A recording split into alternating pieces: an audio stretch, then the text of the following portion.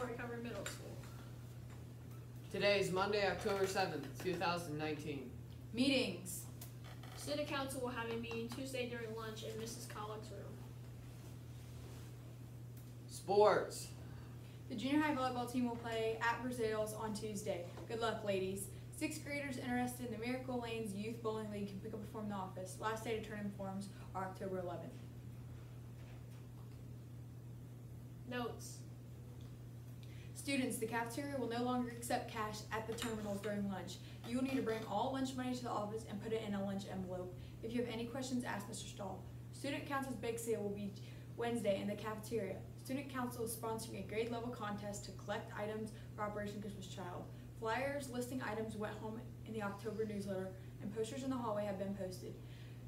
Some items include soap, washcloths, school supplies, new small toys, and combs. Money counts as double points. The winning grade level wins a free period in LA with a cookie. Please remember that the power of a simple gift. The FFA is selling holiday turkeys. There are white and dark mixed turkey roasts. Cost is $30 each. Forms can be turned into the office.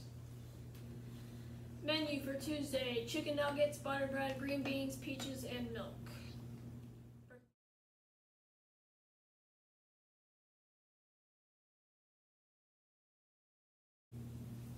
Joke of the day: what did the baby Egyptian say when he got lost? I want my mummy. And now would you please stand for the Pledge of Allegiance. I pledge allegiance